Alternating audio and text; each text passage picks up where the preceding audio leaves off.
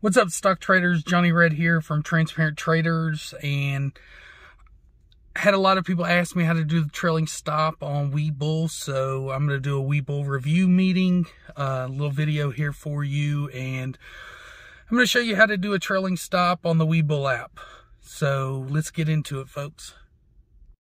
So once you get your app pulled up and logged in, you'll just pick one you want to set a trailing stop on. You'll go down here to the bottom left-hand corner and you'll hit trade. Then you can come over and click the stop drop down and select trailing stop. You can either do dollar or percent. I always like to do dollars. Most of the time I do 40 cents. Okay, then you'll do 100 shares.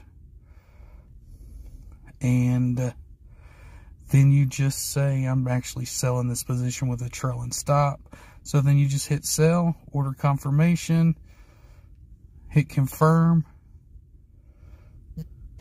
And you're good to go, folks. And there you have it, folks. That's a pretty simple Webull application review video on how to set a trailing stop via the Webull application.